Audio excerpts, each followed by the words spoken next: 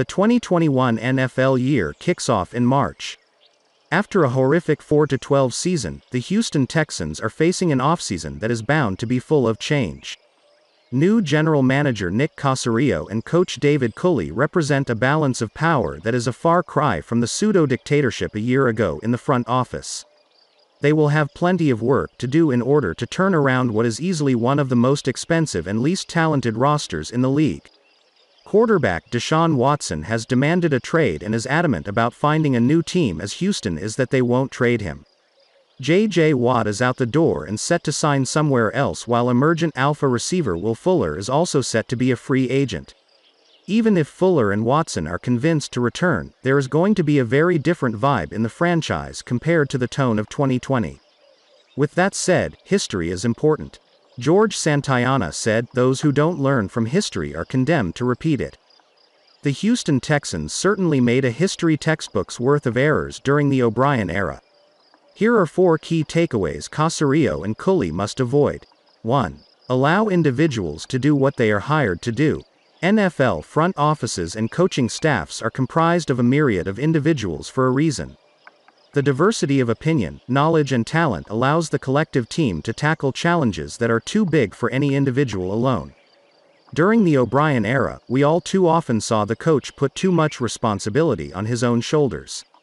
O'Brian was quick to take over as the acting general manager and play caller in addition to his coaching duties. His collective duties were a huge part of why he failed to achieve at a high level at any 3 of those things.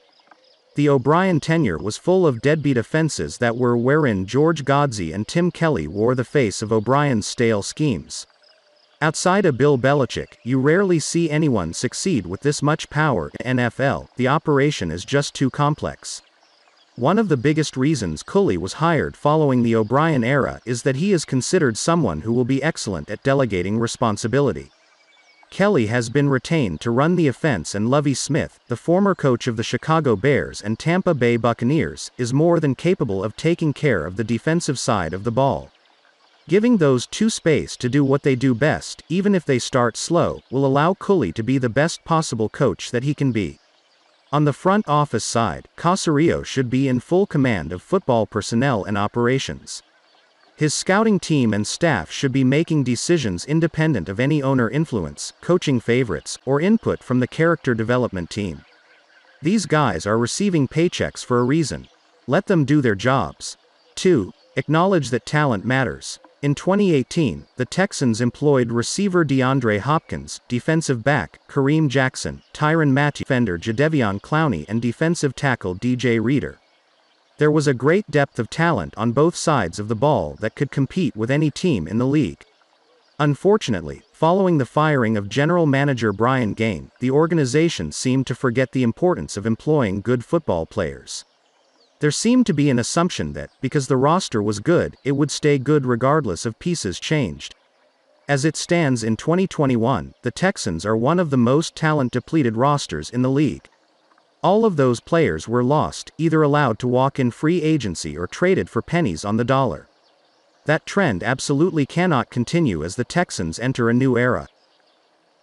An absolute premium needs to be placed on talent, where the organization pays their own and rewards great football play.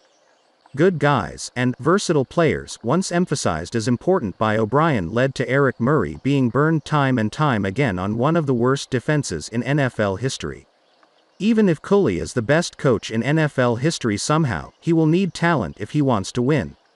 3. The ends do not always justify the means. This point is a bit nuanced, so let's extrapolate. Houston cannot be satisfied moving forward by an outcome if the process to get there was poor. Bad decision-making and plans should not be rewarded because they happen to land on a reasonable outcome. This is best explained through example. In 2019, the Texans won 10 games and made it to the divisional playoff round. By all accounts, that's a perfectly fine season, one where Houston finished better off than 80% of the NFL. However, that loss in the divisional round was one where the team once led 24-0 and lost 51-31. That type of loss, from a team that employs Watson at quarterback, is unacceptable.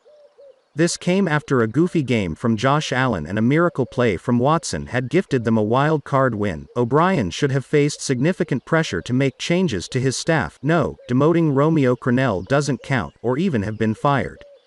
The end result was tolerable, 2 wins away from the Super Bowl, but the process exposed that they weren't trending the right way. Another example of this would be in player personnel. Deciding that Clowney isn't worth $15 million or Hopkins isn't worth $25 million are perfectly fine moves.